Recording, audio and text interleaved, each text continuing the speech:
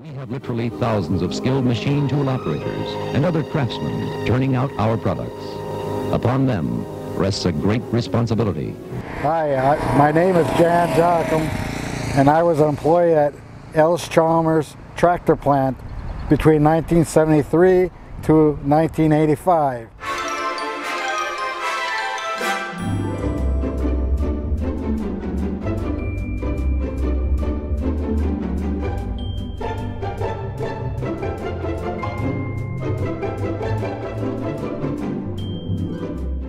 This is a spot where Arnold, Harry, and I put together the instrument panels. Arnold put the ones together for the 200, 185, and 175. Harry and I did the 7000 series tractors. I only had to make 10 instrument panels, plus I had to load batteries and put the rock guards on, the new family, and sometimes the plate on the inside the tractor. And the view I saw when I looked out the window was right here. See this view, when I went by the window to put the padding, glue the padding onto the protective frame tractors, you know, this is the view I saw out the window. And when it's a nice beautiful day, you always think, boy, I'd love to be outside instead of working, but I enjoyed working at Allis Chalmers.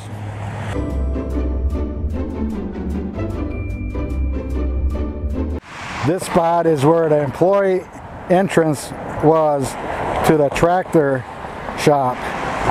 And at one time, there was a turnstile here, and on weekends you had to call on the intercom to have the guard let you in.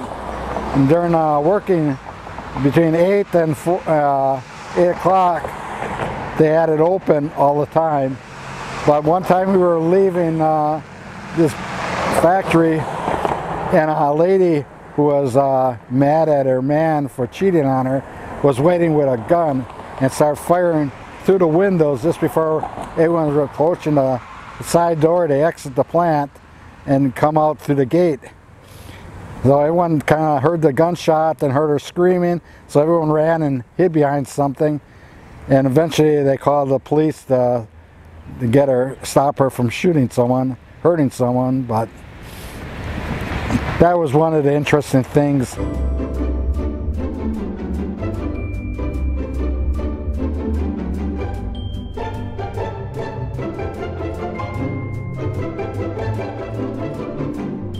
And this entrance, sometimes when we came to work, during the presidential campaign, we had President Carter stand here to greet us, Mayor Meyer, and we have George Wallace was here, and Utah was here, and even Edward Kennedy was here.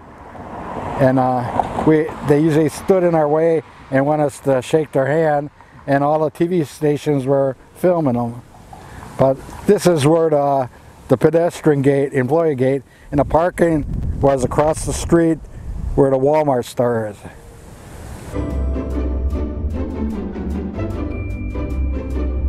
To my left used to be tractor 1, 3, and 4, and a parts area, and back there was heat treat plant, and over there is the guard shack. And this Washington Avenue used to be the gate number 7. We parked the tractors after they came off the assembly line over here, and there was 5 digits on the back of the SMV sign, which told us, you know, they gave us a ticket, this tractor needs repair, go find it. We had to go in the yard and find those 5 numbers on the back of the SMV signs to be repaired. Right over here, this way used to be the conveyor line to bring over the rear tires to be put on the tractors in tractor number 4.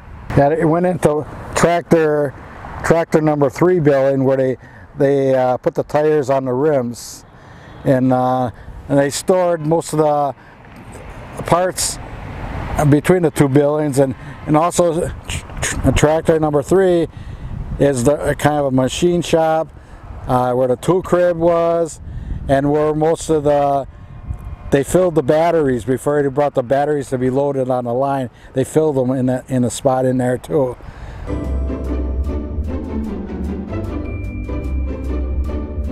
They got the 6,000 shipped over, came in on a crate, and they painted the engine and the chassis, the rear end, I don't know, transmission rear end, I don't know what you would call it, the final assembly. But anyways, they took the tractor out of a crate, and what it was is the engine and the transmission and the rear end, and they painted it black, and I had to put it together, all the sheet metal on it, which was orange, corporate orange. And then once I had it all together, they had expediters working with me, and engineering came down and asked me questions about the tractor, and they gave me an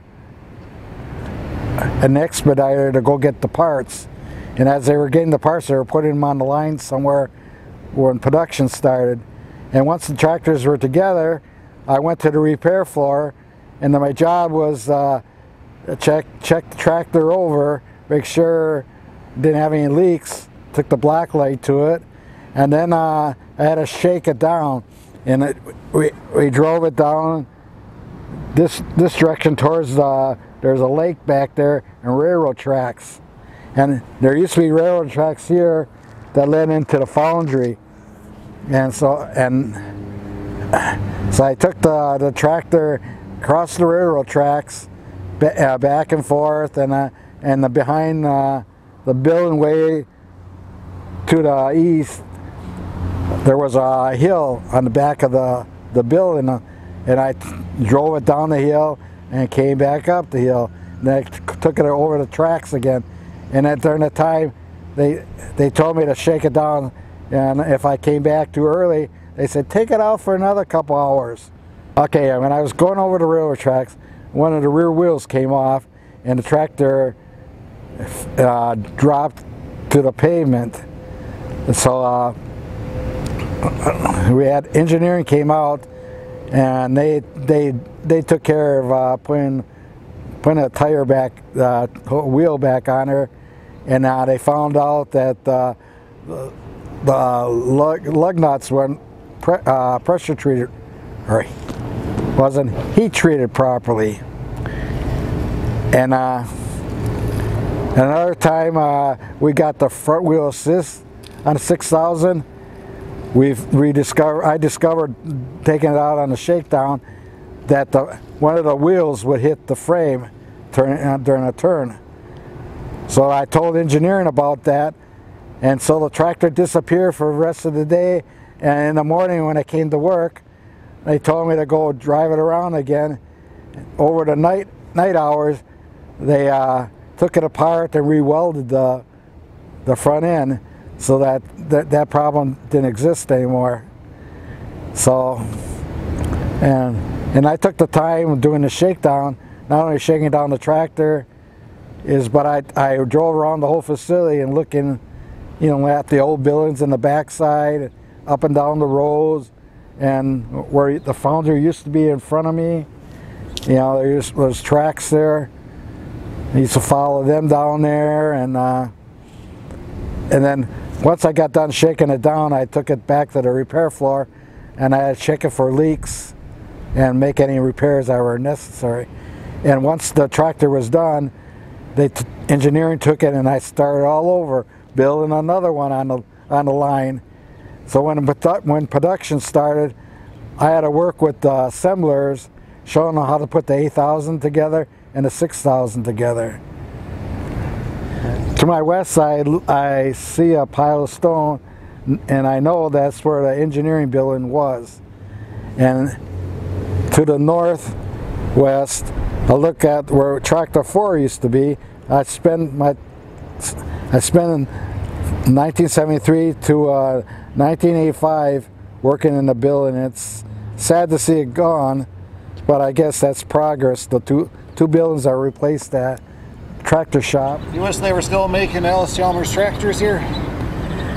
Yeah, it would have been nice if they would have been able to retool, come up with build a new facility. The buildings, everything that was west of me, behind where tractor was, they could easily level and build a whole new plant. Well, I miss working on the tractor line, and it's sad to see Allis Chalmers gone.